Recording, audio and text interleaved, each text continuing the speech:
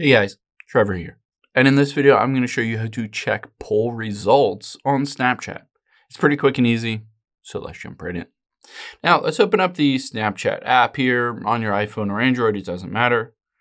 And let's say I take a photo or a video and I add a poll to it.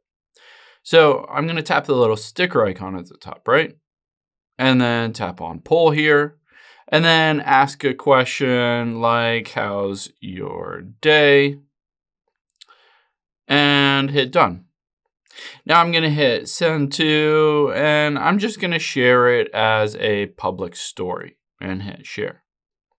Now, if I wanted to go back and see those poll results, who voted for what, I can tap on my profile icon at the top left here.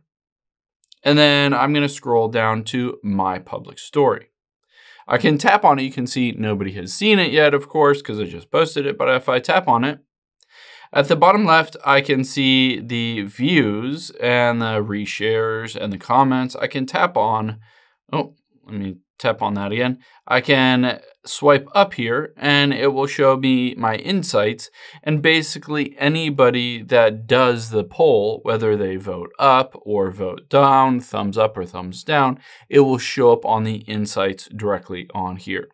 So this is basically how you can see all of those results. And then of course on here, if anybody basically comments on it, reshares it, anything like that, you'll also be able to see that information on there to get a better idea of maybe they comment on it and add a little bit more clarity, like my day's great because it's my birthday or something like that. I hope this helps. If it did, hit the subscribe button down below. It really helps me out. And I'll catch you on the next one.